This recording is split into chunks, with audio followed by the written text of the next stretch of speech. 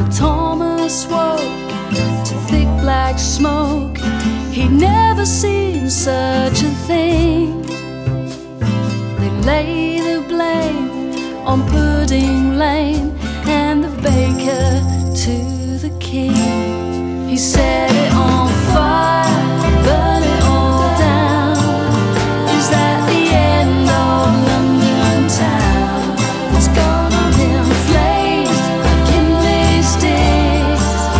September 1666.